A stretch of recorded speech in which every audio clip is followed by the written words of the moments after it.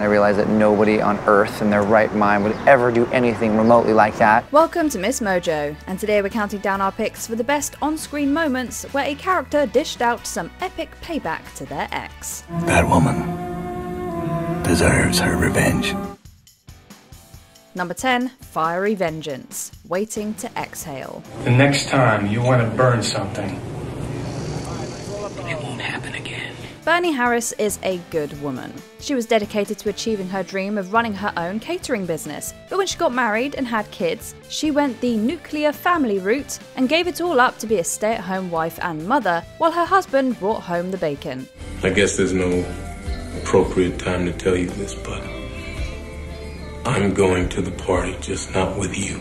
But when Bernie finds out that he has been cheating and is leaving her for a woman at work, she does not take it lying down. She puts his belongings into his precious car and sets it on fire. While we're not condoning this behaviour, there's no denying that watching the image of her walking away from the wreckage is iconic.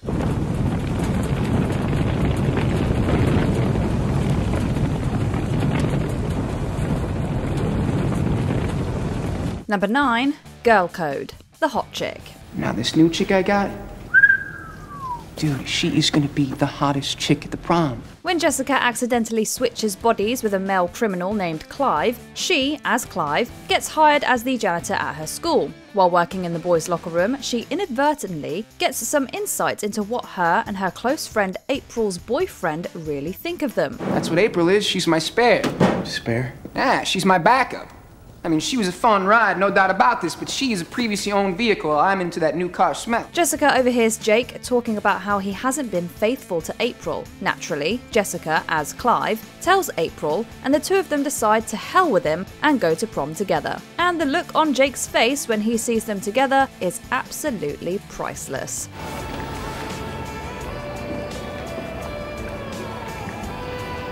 Number 8, Teaming Up, the Other Woman. We think Mark has another mistress and we're gonna go find her. What? In a world full of love triangles and people fighting over each other, this rom-com turns the idea of the love triangle, or in this case love square, on its head. Carly finds out that her boyfriend Mark has a wife, Kate, and that he also has another girlfriend, Amber. Rather than turn on each other, they decide to team up to get revenge on him for cheating on all of them. I don't know, that's your evil genius smile. Is somebody about to get screwed? You screw me, I screw you back. I'm a lady like that.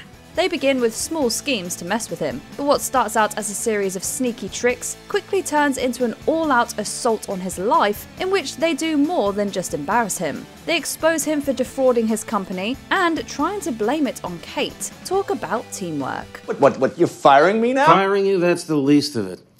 The only reason you're not going to prison is because your wife gave all the money back. Number 7, Living Well, the Breakup. You just said that you want me to help you do the dishes. I want you to want to do the dishes. Why would I want to do dishes? It's a bit odd when both people in the relationship are seeking revenge. Usually one person is the jerk that gets what they've got coming to them. But both Gary and Brooke deserve some of the blame in this breakup. I don't feel you appreciate me.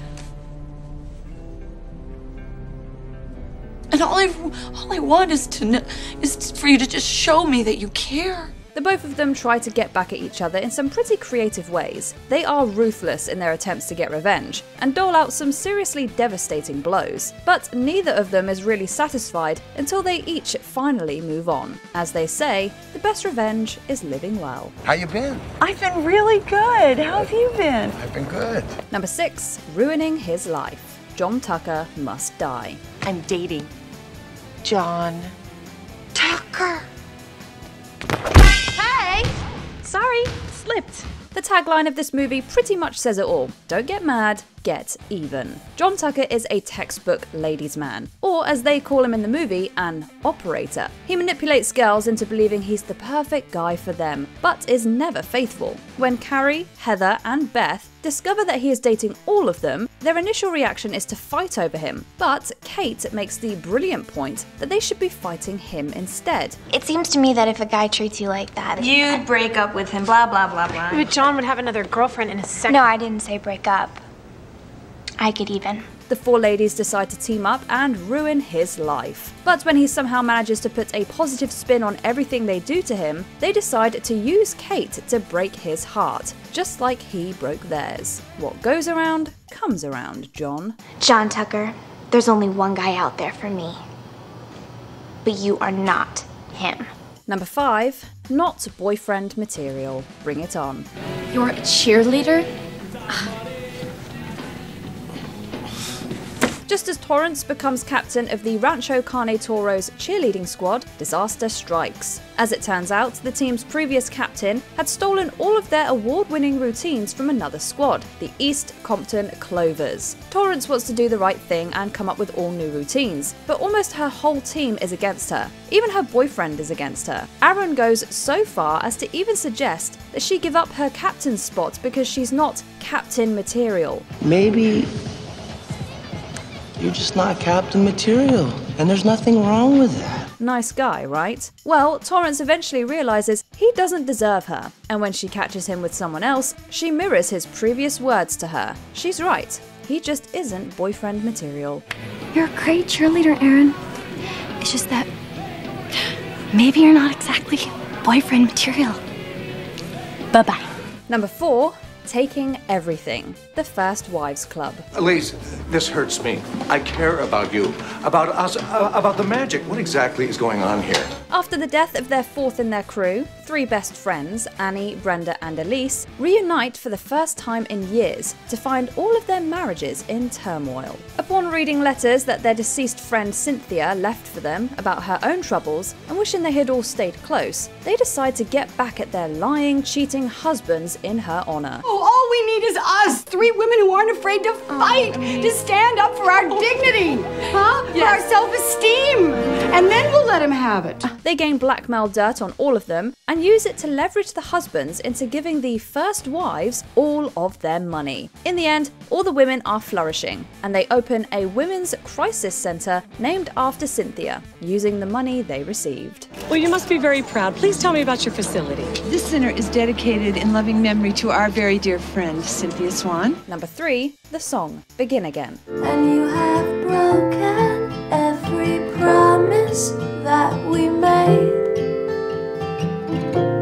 and I have loved you anyway. When Greta moved to New York with her boyfriend Dave, who just scored the role of a lifetime with a record company, she thought that the two of them were in this new adventure together. But not long after, Dave gets wrapped up into the rock star life and leaves Greta for another woman. Mim from the label, Mim who we met 1 month ago, Mim.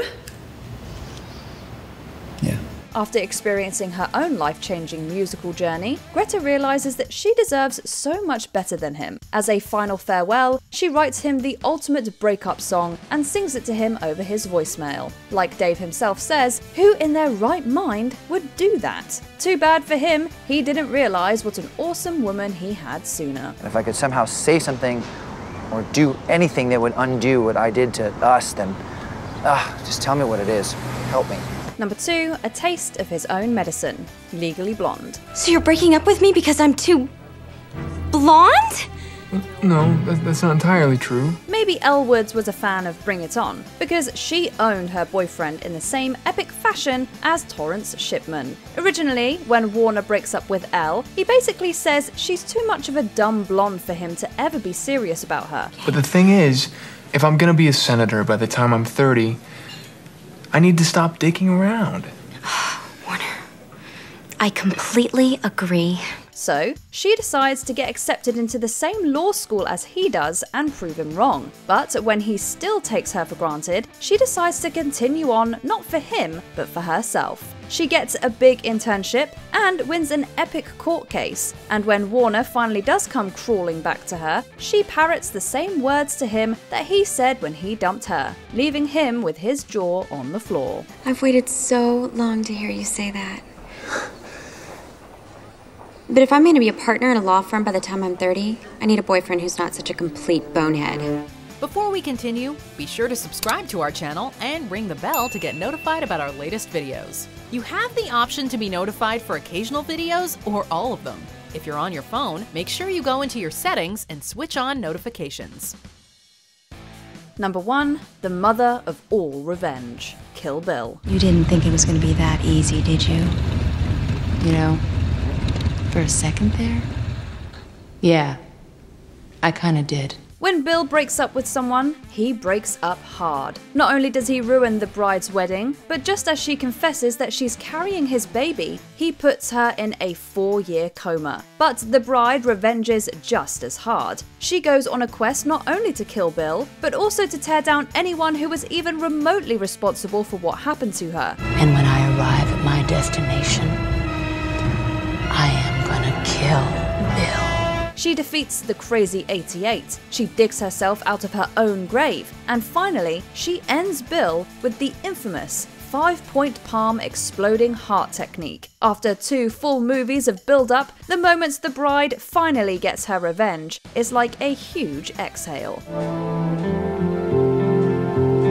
You look ready. What do you think is the best breakup revenge scene in a movie? Let us know in the comments. Don't do this, Kate. I love you. It's too late for that. Do you agree with our picks? Check out this other recent clip from MsMojo. And be sure to subscribe and ring the bell to be notified about our latest videos.